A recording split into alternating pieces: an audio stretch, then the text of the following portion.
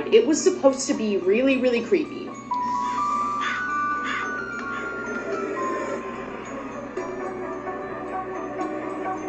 Join us.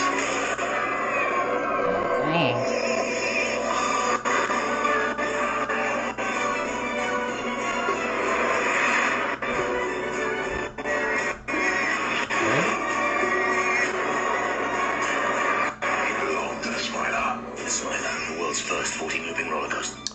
What's up, seekers? Welcome back to the channel, man. Hopefully you guys you're doing all right, man. If you guys are brand new here, man, what we do is we break down scary and creepy videos, man, on the net, on the web, from YouTube videos to TikTok videos to IG reels, Facebook reels, man. Anything weird, usually unexplained, you can find right here on this channel. Just want to thank the seekers who's been tapping in with us, man, subbing up to the channel, liking the videos. I greatly appreciate that, man. That's how we grow the seekers. That's how we grow our community. So guys, hit that like button, subscribe. Found this video for you guys today, man. Let's do what we do best. Seek the truth, seekers. Here we go. The worst thing I've ever heard of happening at a theme park. This roller coaster was called the Smiler at Alton Towers in the UK. This is the promo for the ride. It was supposed to be really, really creepy.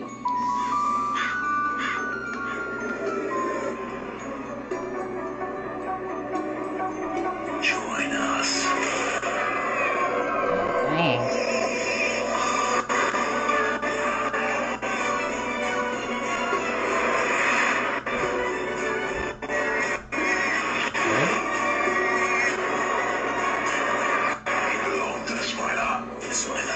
First 14 looping roller coaster. This happened on June 2nd, 2015. The staff sent an empty car to test the tracks, and the car stopped in the middle of the tracks of the roller coaster. They then sent a car full of people down the tracks when this empty car was just sitting here. So the people collided into the empty roller coaster car. I obviously can't show you the video on here or this video will get taken down, but it's terrifying because these people see the car sitting there and they know they're going to crash into it.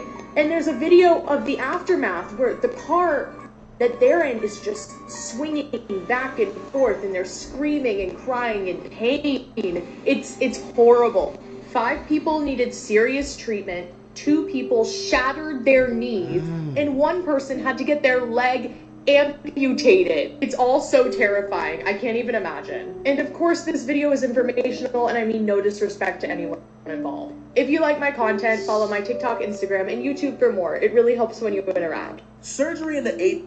Seekers, bro. Like I said, I'm not even that kind of big on roller coasters, man. I remember when I went to the freaking amusement park, bro. So everybody's getting on the freaking big roller coasters. I'm like, nah, I'm good, bro. That ain't for me. I don't know, a couple, man, but that's freaking insane, bro. The head that they said they sent a roller coaster ahead and they stopped mid tracks, and they still sent another one full of people. I don't know what was going through that person's head when they decided to do that plan, but that was like a freaking demented plan, bro. Who does something like that, man? Just to see, I guess, to see what type of results they can get. And that promo was freaking weird as hell too, seekers, man. I guess that promo was a sign, bro. Crazy. 1800s was fucking insane. Literally no anesthesia, no fucking drugs. You was awake while motherfuckers was chopping you up. One of the professional choppers, Robert Liston, was literally one of the fastest surgeons, which is good because you obviously want that shit to be over with fast. One day he was working so fast on a patient that he accidentally cut off 2 of his assistant's fingers. Both the patient and his assistant later died of gangrene.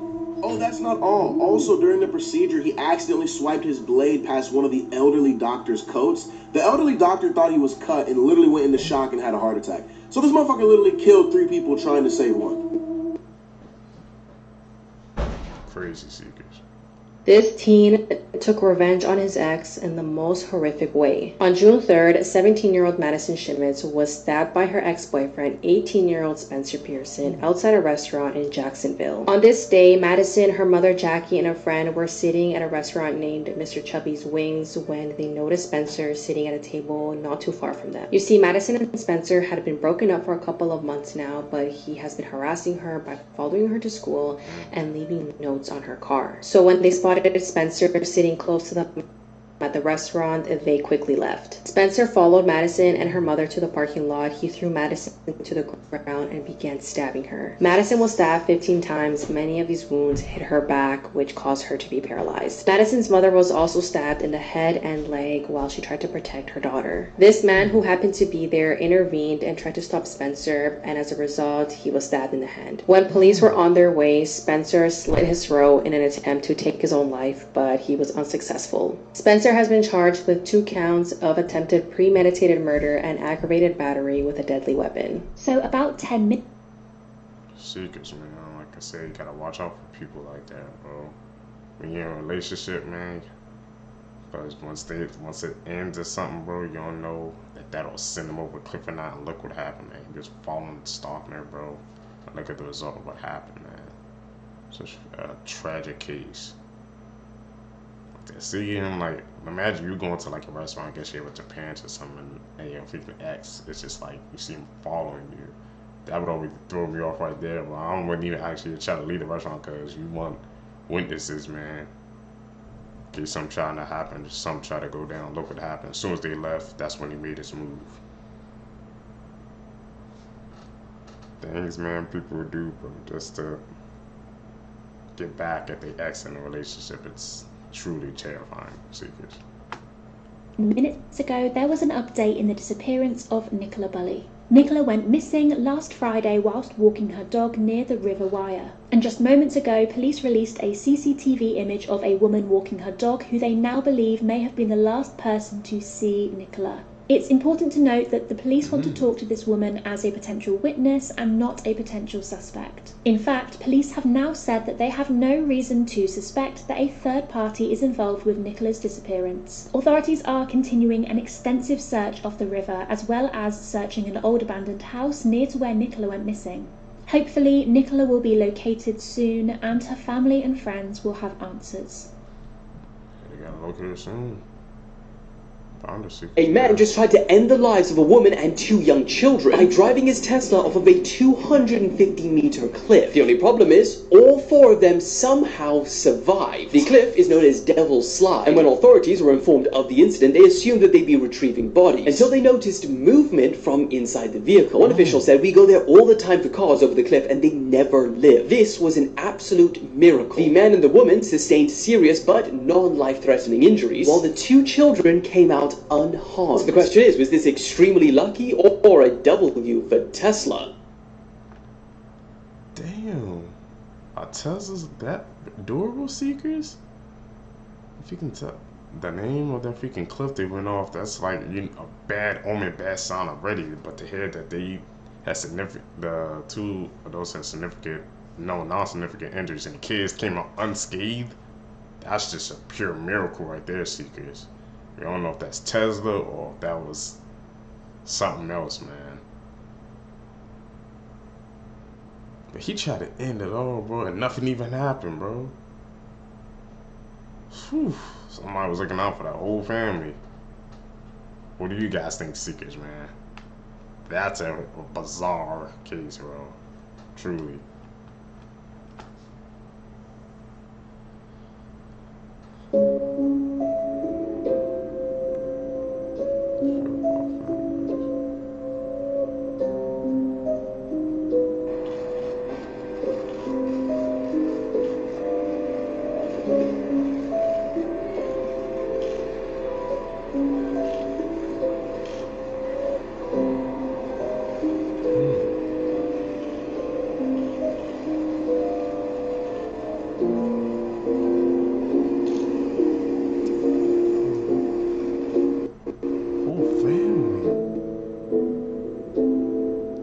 Do not watch this video unless you have a very strong stomach.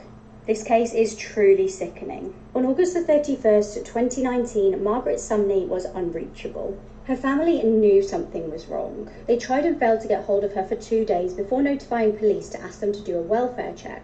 When police went to her house in Pennsylvania, what they discovered was horrifying. They found shattered glass all over the floor and blood smeared on the walls. They found the 67-year-old's body in the bath. She'd been beaten to death.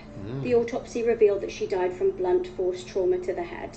Police interviewed her son David, who initially denied having anything to do with her death. However, police searched his phone and found absolutely disgusting images. They uncovered 277 sickening pictures, including selfies of David with her body, his face smeared in her blood, and doing a thumbs up pose. Police also discovered that David was in possession of his mum's jewellery and several blank cheques. He also had a record of previously assaulting his mother twice and attacking his now deceased father once. The same year as his mum's murder, he allegedly waterboarded and strangled his ex-girlfriend in an Atlantic City hotel. It's reported, though, that he just slipped through the cracks in the police databases, allowing him to go on to offend again. He was soon arrested, and it was found that when he'd committed the murder of his mother, he'd taken a large amount of Adderall. His defense argued that he had diminished responsibility due to his substance and alcohol use. Originally, he was facing charges of first-degree murder and abuse of a corpse. However, due to a legal loophole, he entered a guilty plea, so he would only be charged with third-degree murder. He was sentenced to 20 to 40 years in prison. Terrifyingly, as he's now been in prison since 2019, and due to his good behaviour behind bars, he could be released in just 17 years. Seekers, man, what do you guys think?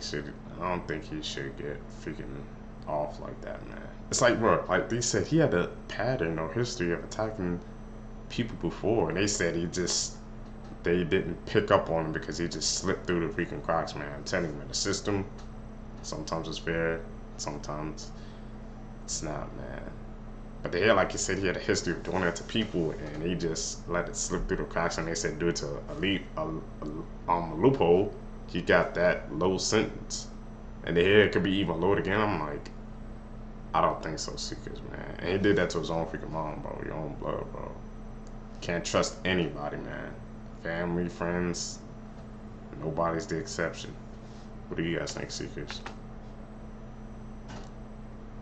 This is a man who killed his family twice. Gregory Green is a convicted murderer who completely failed at his second chance at life. In his early 20s, he married Tanya Green. It wasn't long into the marriage that Gregory started to show some signs of abusiveness, such as jealousy, anger, and violence. While Tanya was 6 months pregnant with Gregory's child, she threatened to leave him for good once she got home. But Tanya never got the chance because as soon as she got home, Gregory stabbed her with a steak knife 10 times, killing her and their unborn child. Gregory was given a 15 to 25 year sentence in prison, and during his time there, he was denied parole 4 times. However, during his time in prison, he gained lots of support from friends and family and grew really close to a pastor named Fred Harris, who helped him find God, and he was his biggest supporter of getting him out. In 2008, Gregory was released on parole after serving 16 years in prison. And after just 2 years on parole, he was a completely free man. Shortly after that, he married his second wife, Faith Harris Green, who was the daughter of the pastor he was working with in prison. They were married for 6 years, and Faith had a 19 and 17-year-old child from a previous marriage, and Gregory and Faith had a 5 and 6-year-old child. Over the course of their marriage, Gregory started to show the same signs of abusiveness as he showed before, and Faith also tried to file a restraining order but was denied. Things got really ugly in 2016 when Gregory poisoned his 2 young children that were sleeping upstairs, took Faith to the basement, tied her to a chair, and beat her. He then brought down his stepchildren and shot them in front of her. Faith survived the encounter, and Gregory was sentenced to prison yet again and won't be eligible for parole until he's 97 years old. Imagine getting arrested. See, because, man, we know you hear the expression about everybody deserves a second chance, but he literally had a second chance and he wasted it, and it was a pattern that, or a cycle you just could not get out of, man. And to do that to the freaking pastor who was there for you, man, the daughter. Sickening case, Seekers. Did that to his own kids, man, and to the stepkids as well. That's just traumatizing them, man. Just like, what's the point? You know, everybody deserves a second chance, but it's people like that that makes people, that's why people sometimes say people don't deserve a second chance, and he's one of the prime examples. For having a child with a dead body. Jennifer Burrows is a 26-year-old who was working at a morgue when she was arrested after a DNA test proved her child's father was a dead body she was supposed to autopsy. But it actually gets worse from here, because while Jennifer was working as an assistant pathologist at the morgue, she had relations with more than 60 bodies, belonging to men aged 17 to 71 years old. She did this for 2 years until it led to the birth of her son. Her son's father was a 57-year-old veterinarian from Texas who passed away in a car accident in 2017. Jennifer was charged with 158 counts of indecent treatment of a corpse. Many psychologists and experts have debated why someone would do this. The reasons range from curiosity to severe mental illness. Some even believe Jennifer was suffering from psychosis. Alright, after all that, I don't really know how to end this video, so stay safe out there and follow for more. This 000 call is absolutely horrifying. It's a call made by 26-year-old Jessica Camilleri after she'd just attacked her mother with 7 knives, taken off her head, and walked outside with it in her hand. Hello, this is Alison from Police Emergency. We just received a call from this number. Yes, I need you to get the ambulance and the police out immediately. To which address? 128 Country Avenue. Please come. I need you. This is I need you. I grabbed a knife off her because I thought she was going to stab me, so I stabbed her back. And I was so heated up with anger, I just kept stabbing her. And I took off her head. Jessica suffers from multiple mental health disorders as well as ADHD and OCD. Her mother was trying to get her help after multiple incidents of Jessica assaulting people in public, pulling their hair, and threatening to shred their heads. She'd also made hundreds of phone calls to random numbers, saying things like, "I'll come to your house with a knife and shred your head to the neck." On this fateful night, July 20th, 2019, Jessica's mother Rita was at home with a younger relative, a little boy that hasn't been named due to his age. Jessica hated the fact that this younger relative was in the house, and her and her mother got into a heated argument.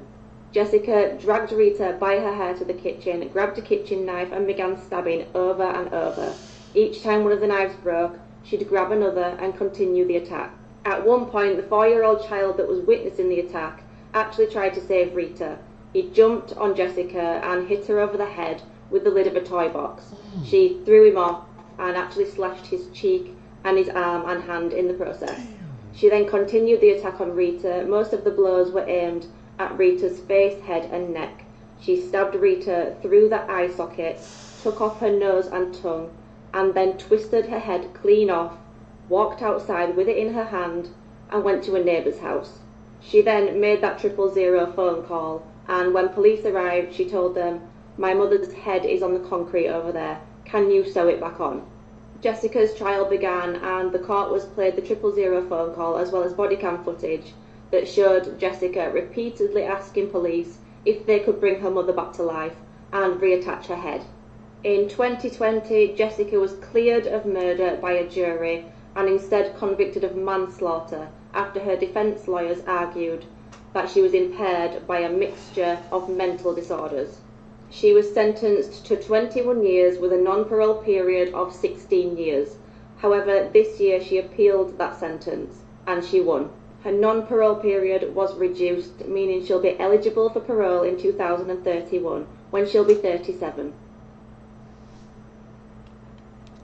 See, cause that case that freaking twists and turns, bro. But to hear that freaking call, it's chilling, man. I don't see how people can just do that after they do like a horrific act like that. They can just be so calm on the phone talking and just saying what they did. She took off her mom's head. And the 4-year-old kid freaking traumatized. Like, he even knew, like, imagine it being a kid that young, but that kid knew something was going on and try to help. Like, 4 years old, having to see that. Scarring that kid for life, seekers, man. Tragic case. 911, what's the location of the emergency? Help me! Yes, what address do you need help? I'm not on an address. I'm on the road on Myers Road. He's trying to kill me. Which road are you on? Myers Road, Oregon City. Okay, do you have an address? Listen. Be late. Come on, get a stop here now. Okay, who's trying to kill you? My husband. He's trying to take a shot. Okay, what? He's trying to kill me. Come on. And then, what kind of gun does he have?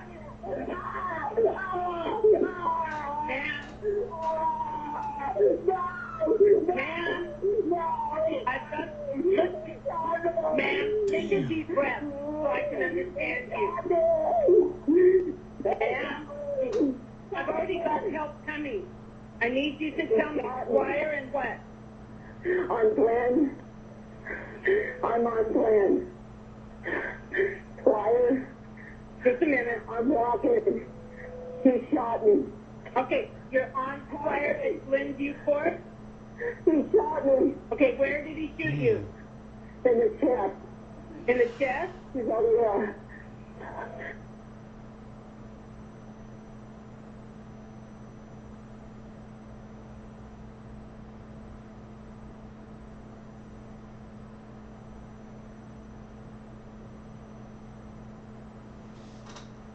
She ended it all. I'm like, you know, the police stay on our phone. Like I said, I'm talking. You gotta like trying to freaking calm them down, but they going through a traumatic event, so you know they not thinking, man. So you trying to tell a person calm down in an event like that. I don't think that's gonna work. You just gotta try to work through it, seekers in. But boy, to her, she got freaking shot in the chest, and she still was able to make that call. Just to show you the strength that she had. It's a freaking terrifying call too. She had a mate. I guess he was chasing after her in the turquoise truck, and she was on foot.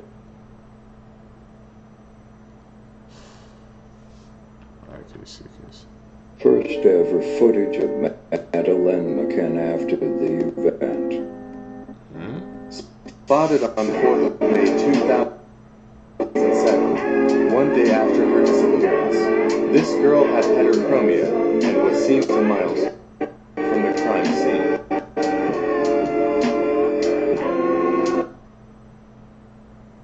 What the hell happened? We're gonna dive deep into that one, seekers. And thin and young and lovely, the girl from Ipanema goes walking, and when she passes, each one she passes.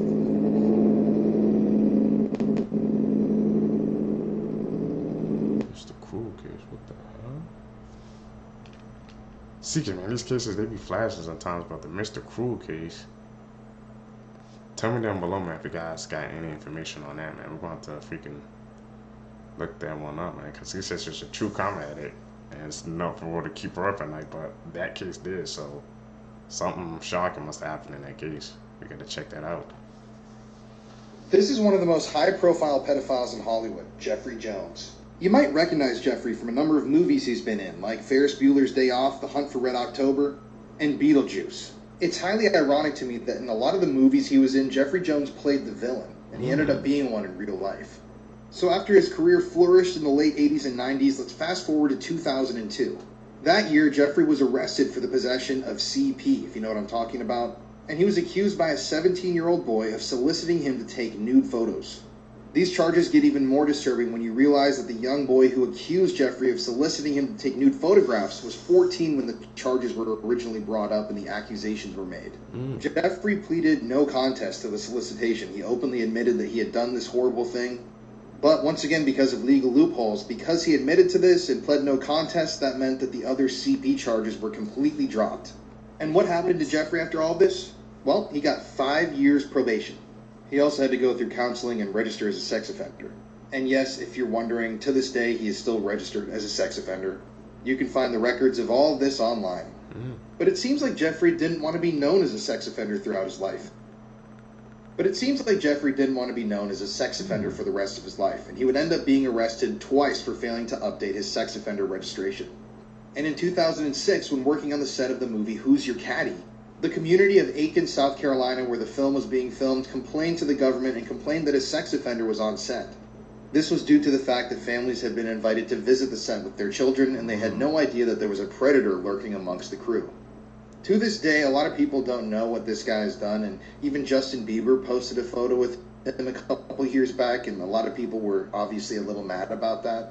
And I think it's important to realize that these people are everywhere. They're your friends, your family, your neighbors. They're even celebrities. And at the end of the day, even the people that you look up to and have seen a million times on the silver screen could be the worst people you've ever met in real life. If you like these types of stories, give me a follow or listen to my wife and I's podcast, Murder in America. This is what Secrets, bro. Like I said, you gotta watch out for people like that. Like, just because he freaking pled that no guilty guns, like the other charges are freaking dropped. And because, like I said, it's in Hollywood and stuff like that, so you don't know what went on behind the scenes to make those freaking charges drop. But they said he was used to playing freaking villains in the roles he was given. He was a villain in real life, man. The freaking a mirror of his freaking real life. Like I said, Seekers, bro, this media we be watching, man. The people behind it, bro, it's always a story to tell, bro. And real life too. Like I said, we think we're just watching a short movie, but that can affect freaking real life as well. And Justin Bieber took a picture with them? How is he still in the freaking... still getting work after that? Behind the scenes, some stuff went on, Seekers, bro. I'm trying to tell you. It's one of the most horrific stories I've come across, and that takes a lot. It's the story of Otti Sanchez and baby Scotty. Viewer discretion is advised. It's graphic and it's disturbing. Otti was a 33-year-old former healthcare worker in San Antonio, Texas. She'd undergone psychiatric treatment for schizophrenia and she'd been in and out of psychiatric wards for mental health problems. She was suffering from these problems when she met her boyfriend Scott, who was also in the healthcare profession and also suffered from schizophrenia. Otti fell pregnant, and in July 2009 she gave birth to a son who the couple named Scotty. Scott said she was a brilliant mother. She breastfed her son and cared for him like any mother would. Otti absolutely doted on her son, but after his birth she began suffering from postnatal depression. Her mental health declined and she was admitted into hospital on July 20th. She was released less than a day later, despite the fact that she'd refused to take medication to help with her intrusive thoughts. She told her boyfriend Scott that she was suffering with PND and schizophrenia, and she'd be taking Scotty and going to live with her mum, sister and nieces. 5 days later, she brought Scotty to see his dad, but after asking for a copy of the birth certificate, she flew into a rage, took Scotty in his car seat, threw it into the passenger seat of the car and drove off. Scott reported this instance to the police, fearing for his son's safety, but the police merely marked it down as a disturbance. By now, Otti was suffering from postpartum psychosis. She'd expressed to officers and medical professionals that she was hearing voices, and she feared she may harm her son. Despite all of her concerns, Scotty was left in her care, and on July 26, 2009, the unthinkable happened.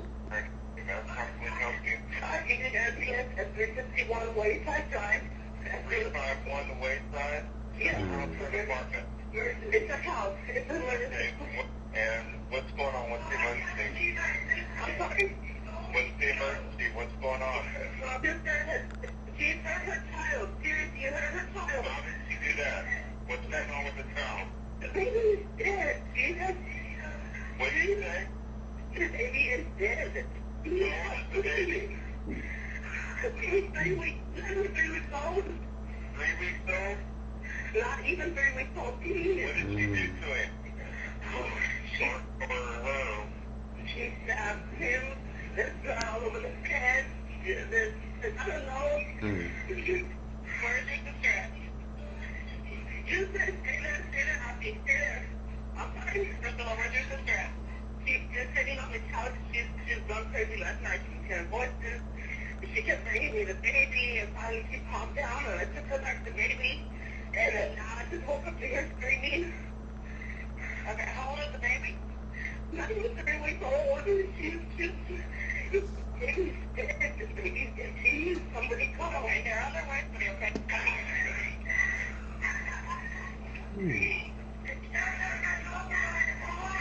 No, nobody's dead. It's okay, baby. Just stay right there. Is that your sister? Yes.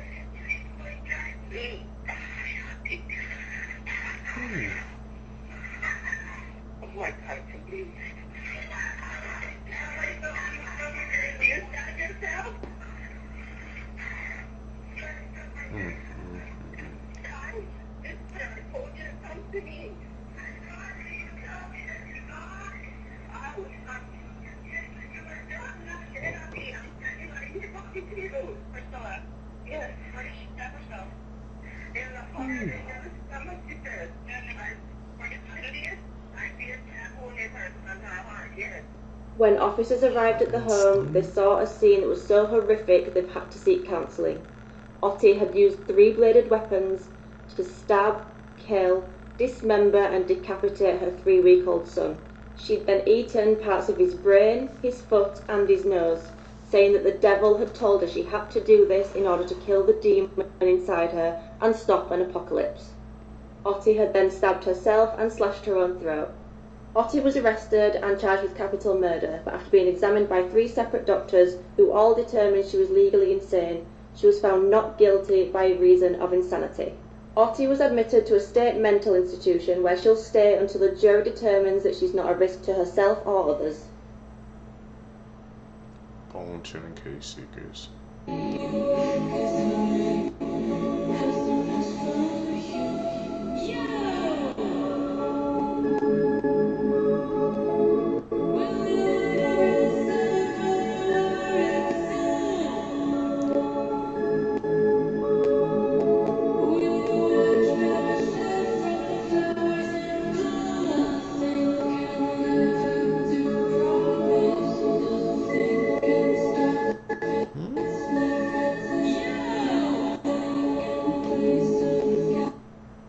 Must be like a scary clown or something. What the hell was he doing?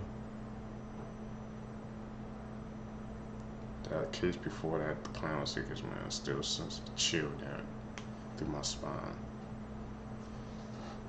Seekers, if you guys made it with me to the end of the video, you're a true seeker seeking the truth. I appreciate you guys. I appreciate the support, man. Like I said, in order for the seekers to grow, I need you guys to do some simple things, man.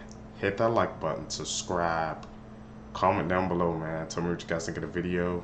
Hit that post notification bell. That's it, man. Like I said, I appreciate the support, seekers, bro. Been uploading every day this month, man. Haven't missed a day, so I'm really proud of myself for that. Hopefully April, man, we can do the same thing. Keep this rolling. Guys gonna catch you in the next one, man. I'm out. Peace, seekers. What's up, seekers? Welcome back to the channel, man. Hopefully you guys are doing all right, man. If you guys are brand new here, if you guys don't know what we do, we break down scary and creepy videos, man, on the net, on the web, man. From YouTube videos to TikTok videos, IG reels, Facebook reels, anything weird, usual, and unexplained you can find right here on this channel. Just want to thank the seekers, man, who's been tapping in with us, man, summing up to the channel. I really appreciate that, man. That's how we grow the seekers, man. But you guys liking the video, subscribing, and hitting that post notification bell, we could grow our community together. Found this video for you guys today. Let's do what we do best, seekers. Let's seek the truth.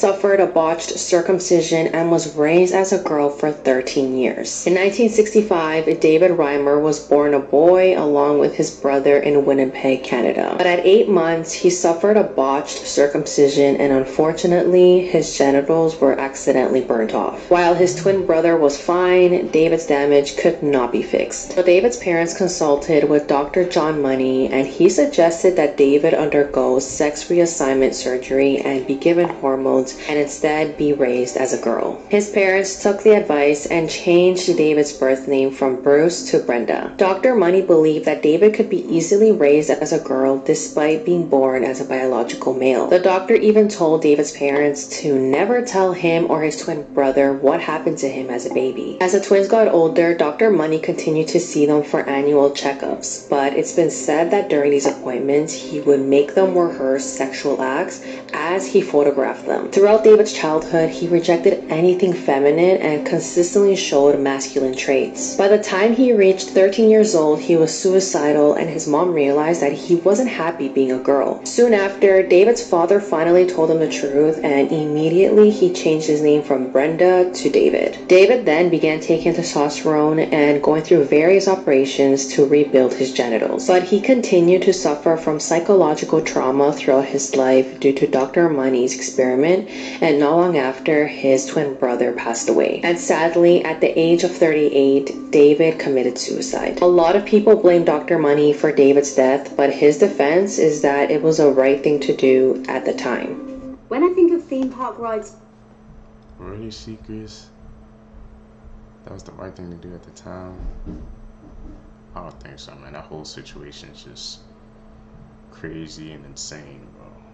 Imagine that happening to you. You didn't realize that till later in your life. Not too many words on that, case seekers.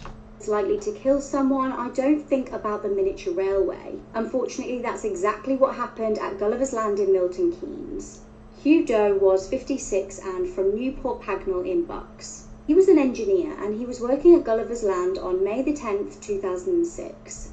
He had been doing some maintenance on the miniature railway train at the theme park, and after the work was completed, it's reported that he stood up after giving the driver the all clear to move the train on. Tragically, he was killed instantly when the train went into a tunnel.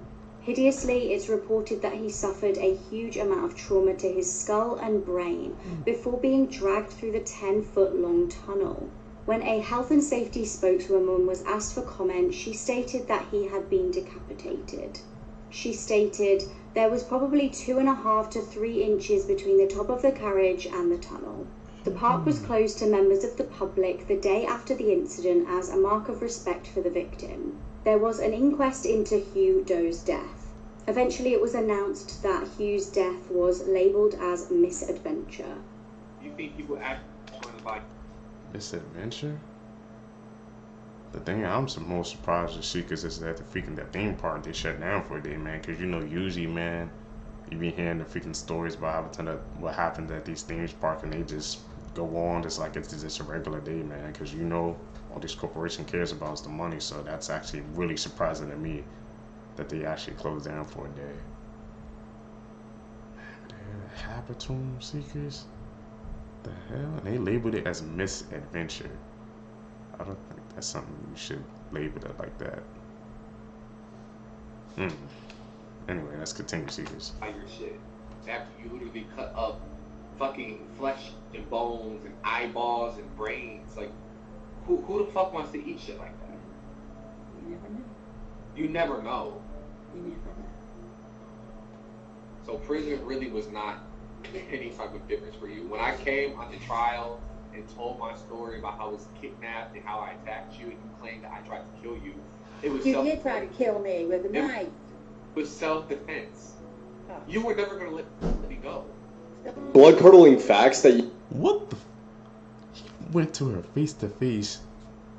She was known for cooking people and stuff like that. And when he tried to defend himself, she said, "You try to take me out." I'm like, that's a natural response, man. To anybody would do that. You trying to take them out, obviously they're gonna try to protect and defend themselves. Seekers, man, what we going through people's minds?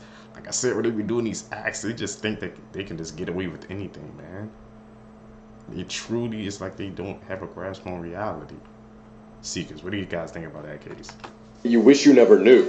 Part 13. Hundreds of thousands of bodies have either been lost or buried at sea, so every time you swim in the ocean, you're basically bathing in a graveyard. Chainsaws were originally invented for childbirth. Female mummies in ancient Egypt were always decomposed more than the male ones, and this is because the male bodies were embalmed a lot sooner while the female bodies were kept at the family home until they started to decompose a little bit. And this was to prevent people from having sex with the dead female bodies. Vlad the Impaler was called this because he would place his enemies ass first on pointed poles that would slowly skewer them to death. Fatal familial insomnia is a disease where a person literally cannot go to sleep no matter what they take or what they do. The symptoms get progressively worse until they die of exhaustion. And for the last one, you might want to look up who invented blow-up dolls. These are the people that checking it out, left almost seekers. 200 bodies in their funeral home to rot for over 4 years. They were stealing people's money, not actually cremating their loved ones, and let me just show you their Facebook post and what they were actually doing with this money. Here they are, August 10th, 2021, on a family vacation in New York City at the Empire State Building. In October of 2021, it looks like they were actually trying to buy his grandparents' old house. And they say, "We had a cash offer ready to go. Wonder where all that cash came from." Here's November 9th, 2021. Looks like they're in South Beach, Miami now, which is not cheap. Staying at a hotel right on the beach. And here they are just 1 month later in December of 2021, bragging about their nice hotel in San Francisco. And then in February of 2022, another vacation, this time to Vegas. Him and his wife and his family all going on these vacations. Here's a post from December 2021 talking about how he's so happy with where his businesses are at, the right people in the right place doing the right thing at the right time. Yeah, you were never doing the right thing. You're just seekers, man. People like that just like have no morals, man. Like, you're supposed to be taking care of those freaking bodies, and y'all just took the money and ran and just went on lavish vacations, and then you're acting like you earned their money, talking about people being in the right place at the right time. No, you cheated and stole that freaking money from the families. Like, the people understand like how that affects them, and you just left all those freaking people, the coffers, man. Like, what happened to their freaking bodies, bro? Man, seekers, man. People, when they be doing these things, I don't think they understand like how much it'll affect another person. Truly, man.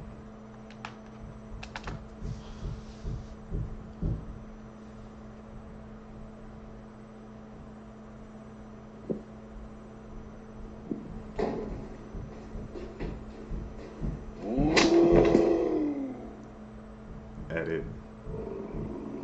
Get called, like I said. He says that having his own fingers amputated has made him feel more complete. Yet he says he's only 46% of the way to becoming an alien. And what he has planned next is disturbing. This man hails from Montpellier, France, and his name is Anthony Lafredo. Anthony calls himself the Black Alien. He began his transformation at the age of 27, and in order to look less and less like a human, he's already had tattoos all over his body, as well as numerous cosmetic surgeries such as removing his tongue, nose, ears, and 2 fingers. He's also had his teeth dyed purple, and the whites of his eyes black. He even had silicone implants implanted. To justify all this, he explains, first you have to know what you want, then you have to have the courage to say it, and finally you have to have the energy to do it. According to some sources, his next steps are to have his legs amputated and to become very thin. So we wonder what he'll look like when he's reached 100% of his transformation. And more importantly, we wonder why nobody's stopping him because he's clearly hurting himself. But he says, I'm lucky enough to live the life I want, to do what I want physically. It's absolute freedom. There's no one to stop me. Except that he still complains when he gets kicked out of public places like certain restaurants, which don't hesitate to ask him to leave. Now the rarest... He must have become an alien, seekers, and all the videos we covered together, this is my first time I heard something like that, man. And he's going through the process, man. He's got all those tattoos. Like I said, the first time when I saw him, it looked like something had just happened to him, like he was in an incident or something. But to hear that he was doing it to himself, man, because he wanted to become an alien, bro, and he wants to get this full form, like he said, he wants to get thinner, man. Seekers, we're gonna have to check out that case, man. If you guys can check it out, find some more details, tell me down below, bro. We gotta find him, man. That human alien, bro. The Black Alien, that's what they call him. This lip type is a Cupid's bow lip, where the middle of the upper lip dips down and there are 2 distinct peaks on either side. You can also see it more clearly here. It's difficult to quantify as there haven't been any high quality studies, but it's thought that less than 5% of people have this lip shape. Interesting. Everyone laughed at him when he married her, but 2 years later, they regretted it. The story begins with this guy named Sean, who met Amelia and instantly fell in love. But when he would tell his friends about her, they would just laugh. But Sean knew he loved Amelia and was going to propose to her. Amelia had always been bullied because of her weight, but Sean loved her no matter what. When they went out in public, they would get dirty looks. People would laugh at them in the streets. But Sean did not care and decided to marry her. 2 years down the line, Amelia had a secret that Sean did not know about. Sean was so in love with Amelia, he decided to marry her regardless of people laughing at her. They got married on the beach and looked very happy. But 2 years down the line, Amelia had a deep secret. Sean started to notice that something was off. The couple looked happy, but Amelia was keeping something from Sean. Amelia had been distant for many months, and one day Sean decided to ask Amelia what was wrong. Amelia finally opened up and said that she had been cheating on Sean. Immediately when Sean heard this, he was shocked. He was so angry and felt betrayed. In Texas, a 17-year-old named Isaac Gonzalez was arrested after cutting his ankle monitor off and taunting police on social media. Gonzalez, a murder suspect, who fired around 100 bullets into a residence, resulting in the unintended killing of an innocent woman named Novita Brazil and the injury of another person. He is now facing charges of murder and aggravated assault with a deadly weapon. Additionally, an unnamed 15-year-old boy is facing a murder charge in connection to the incident. The shooting took place when Gonzalez and the 15-year-old mistakenly targeted the wrong house, believing it to belong to a rival gang. This led to the death of Novita Brazil, a 25-year-old woman who was studying at her home. Following the shooting, the suspects engaged in a high-speed chase with the police and discarded several firearms believed to have been used in the incident. They were initially apprehended, but were able to post bail. During their arrests, both suspects displayed a shocking disregard for law enforcement and the seriousness of their actions. You could tell, man, he's like he was throwing up signs when he was getting taken away. People need to have more regard, man, for freaking human life, bro. And they did it at the wrong house as well. He was just an innocent bystander, bro. Man. Bone-chilling story seekers, bro. Gotta be more careful out here, man. You can never know what'll happen.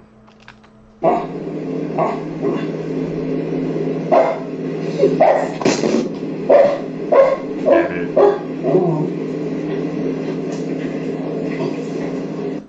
This pedophile mom in Ohio committed one of the most horrific crimes I've ever read about. I'm going to add a trigger warning in here right now. This is a very, very disturbing story, so viewer discretion is advised. So this is Ashley Jessup from Ohio. And in 2012, she was found guilty of rape and sentenced to life in prison. But who did Ashley assault? Well, it was her own 10-month-old baby. At the time of this crime, Ashley was dating 24-year-old Jordan Russell. The two seemed to be very in love, and they frequently exchanged explicit materials over email and text message, of themselves, obviously. But then, in August of 2011, Jordan asked Ashley to do something shocking. He asked her to perform explicit acts on her own 10-month-old baby son. And obviously, he wanted her to film it and send it to him so he could keep these videos and images. And for some shocking reason, Ashley actually obliged. And she performed graphic and gruesome acts on her own son. So later that month, Jordan had actually broken up with Ashley, and he already had a new girlfriend. And this new girlfriend of Jordan's was going through his computer when she discovered these extremely disturbing images and contacted the police. So obviously, when the details of this case were made public, everybody was absolutely shocked. And the judge in this case actually stated that in his 30-year career, this was one of the most bizarre and disturbing cases he had ever had to cover. So Ashley was eventually convicted of a litany of charges, including assault, rape on a minor, everything like that. And she's still in prison to this day, serving out that life sentence. Now, this is a really, really disturbing story, and I really do think that she should be in prison for a very, very long time. The scene of one of the Seekers. Like I said, judge about 30 years, never seen something freaking that weird and bizarre. Neither have I, not until today, man. It's like these people, when they freaking do these acts, like, they truly don't think about the freaking consequences, man. And they hit that the freaking night that and her boyfriend freaking requested it.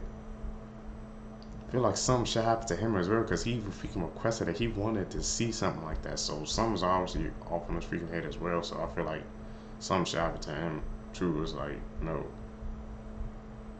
dude, that's getting on something that young as well. What the? Heebie-jeebies, bro. Damn. The most notorious crimes of the 1990s is for sale in Boulder, Colorado. The house where John Benet Ramsey lived and died has hit the market for $6.25 million. I've done my best to match up the listing photos with the crime scene photos, so we're going to take a walk through and see what's changed and what remains the same. But first, let's talk about that price. A recent study done by Real Estate Witch tells us that a full 37% of people would consider it a deal breaker if the home that they were buying was the scene of a violent crime. So let's take a look through and see if you think they changed enough to warrant that high price. Here's what it looked like in '96 on the outside. Since 1998, they installed privacy gates and they actually changed the address of the house. Here's what the house looks like today inside. In this crime scene photo of the dining room, take a look at the French doors. They just painted them black and they left the same hardware. Much of the first floor looks exactly the same as it used to, even down to the curtain rods in this family room. New owners have put in a brand new kitchen. You can see the recognizable black and white tile flooring is gone, but they've kept this walk-in refrigerator and added a new stainless steel panel to the front. In the butler's pantry, the black and white tiling is still there. At first glance, the bathrooms in this house might appear updated. When you look a little closer at these old crime scene photos, you'll see they've added a new sink and top, but this vanity and the drawer pulls are exactly the same. And in some of the bathrooms, the distinctive black tile around the tub is still there. In the primary suite, we see that they replaced the old blue carpeting for some fresh beige carpeting, but not much else has changed. Even the wall sconces are the same. Downstairs in the basement, where many think the crime occurred, it's been completely renovated. In this room, the new owners put in a wine cellar. While the rest of the basement used to be a series of storage rooms, it's now one big open entertaining space. Obviously, a lot of this price comes down to the stunning location, but this house was sold in 1998 for only $650,000, and it has been on and off the market at least 6 times since then, most recently with a huge price increase. This place is already priced way higher than any homes around it. So what do you guys think? Would you live here? This woman was shot and killed by a real-life killer clown. Marlene Warren opened her door to see a clown holding flowers and balloons. As the 40-year-old woman reached out to take the gift, the clown pulled out a shooting her in front of her son. Her son said this was a full clown costume. Makeup, a red nose, wig, and the clown calmly walked away and drove off in a white Chrysler. And Marlene Warren sadly passed away in the hospital a short time later.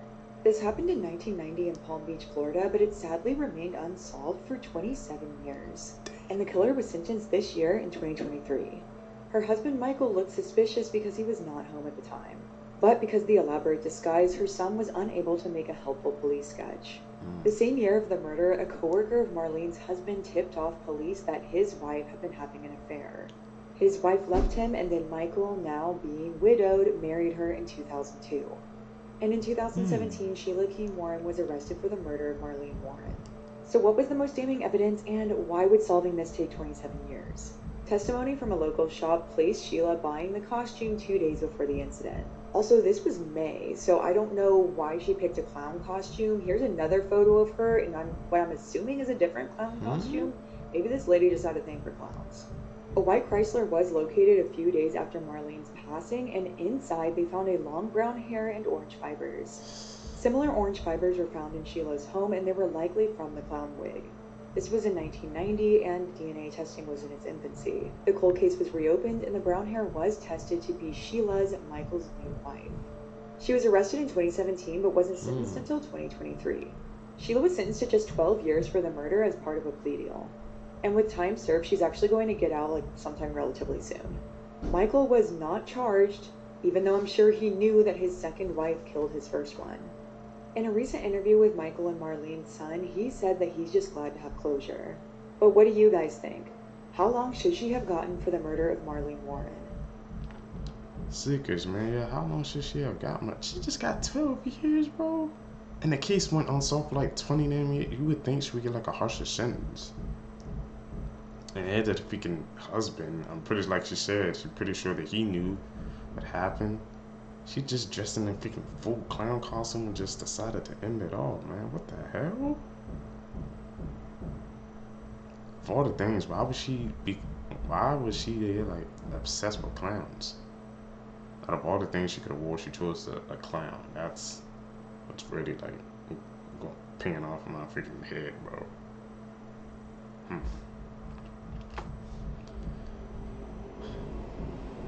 Edit. Gotta call it like I see it. This is the Trey Sesler case, the YouTuber who murdered his entire family. This is Trey Sesler, and he was known as Mr. Anime on YouTube. Back in the early days of YouTube, Trey was actually a super popular creator on the platform. And he's also been credited to kickstart the anime community all on YouTube. In his videos, he would review anime, video games, and stuff like that. And he got a couple 100,000 followers. But as time went on, people started to realize something wasn't right. He started to make a lot of videos with weapons in them, like guns, and he also posted images and talked about how he had killed animals. He used real weapons in some of his videos, and he even went to random buildings at night and just shot at them for no reason at all. But in 2012, Trey's life would take a disturbing turn.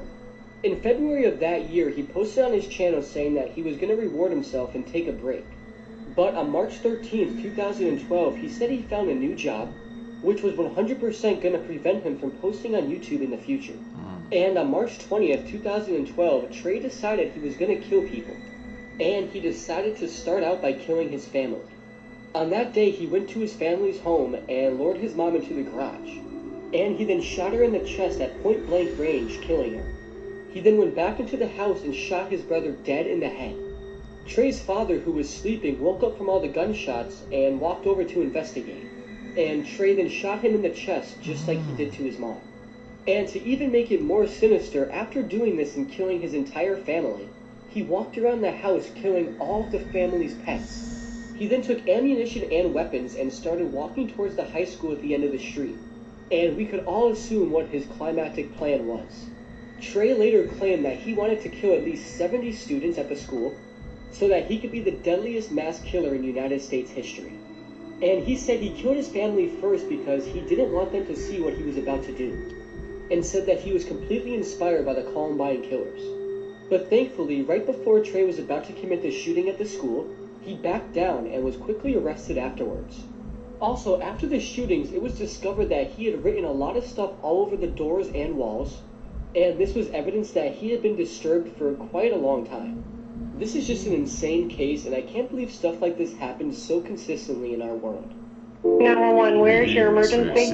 My house. Okay, what's the emergency? I just killed my mom and my sister. You just killed your mother and your sister? How did you do that? I shot him with a .22 revolver. Are you sure they're dead? Yes.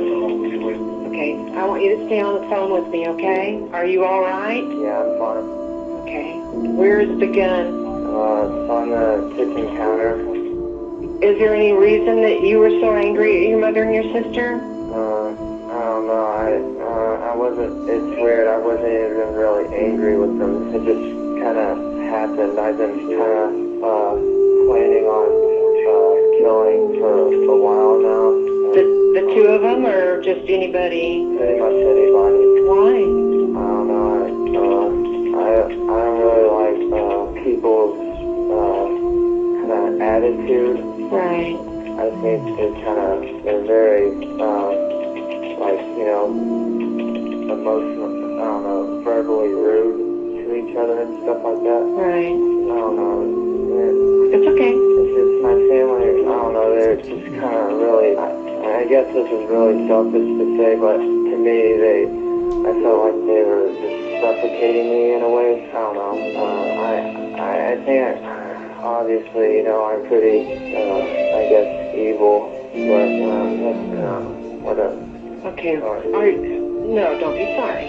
I'm listening. Okay, you have my undivided attention. This is really gonna mess me up for this, you know, in the future. See my sister, I told my sister that my mom needed her. She was in her room, and she came out of her room, and I shot her, rolled down the stairs, and I shot her again, and I went down and I shot my mom about maybe 3 or 4 times. But I'll never forget that my sister, she came down the stairs and she was screaming, and I was telling her that I'm sorry, but that just told Bill that, you know, I was just gonna make it go away, you know, but she just kept on freaking me out. But finally she fell down and I shot her in the head about probably 3 times. So they're both downstairs? Yes. Okay, where are you? In the kitchen. Okay. You're not sitting by the gun, are you? No, it's about like 10 or 15 feet away from me. All right. Where's your dad? He's out of town. Do you know where he is? Out of town? Washington, D.C. And for, I guess, future reference, I don't really want to see any of my family members, you know, like if visiting or whatever. I don't know how it works or anything, but I just don't want any type of visitors. This girl was kept in a box. The freaking... The head that she just said, it's okay, and I have your undivided attention. I know it was her, I guess it was her job, I guess, to keep him on the phone, just keep his focus, but damn, like I said, I can never do that type of job, because you have to hear things like that every day, boy. You just have to be calm, you have to try to freaking keep them on the phone, Even like when you hear him do those horrific acts, man. Small man sister, bro. RP to them. Damn, bro. And he was just talking so calmly too. Like I said, I never understood that aspect. I don't know how people do it. Seekers, I just don't. Box and used as a sex slave for 7 years. 20-year-old Colleen Stan is an American woman who was kidnapped and held as a sex slave by Cameron and Janice Hooker in their California home for over 7 years between 1977 and 1984. Her case has received international fame and has been a subject of many books, films, and television series. On May 19, 1977, Colleen Stan was hitchhiking from her home in Eugene, Oregon, to a friend's home in Northern California where she was heading to a birthday party. Cameron Hooker kidnapped 20-year-old Colleen after picking her up. Colleen said she was a very experienced hitchhiker and had allowed 2 rides to go past her before accepting the ride with Cameron Hooker. Colleen said she felt confident climbing into the blue van because Hooker's wife Janice and their baby were in the car. They then stopped at a gas station along the way and Colleen went to use the restroom. And she said a voice told her to run out and jump out the window and never look back, but she never did, which she definitely regrets. When they left, they got on the highway and Cameron Hooker pulled over on the side of the road and put a knife to Colleen's throat, all the way until they got to an isolated area. She was then locked in a wooden box that was designed to prevent light, sound, and fresh air entering. After this, Colleen was tortured and kept locked in the box for 23 hours a day, until she was given a contract and forced to sign herself into slavery for life in January 1978. Her kidnapper also said that they were being watched by a powerful organization called the Company, and if she ever tried to escape, they would torture her and harm her family. Colleen then became a slave and her new name was Kay, and she was forced to call Cameron master. Cameron then started raping Colleen, and it was mostly consisting of oral rape. Cameron reportedly didn't want to have normal sex with Colleen, because he considered that to breach his agreement with his wife. Instead, he raped her with objects.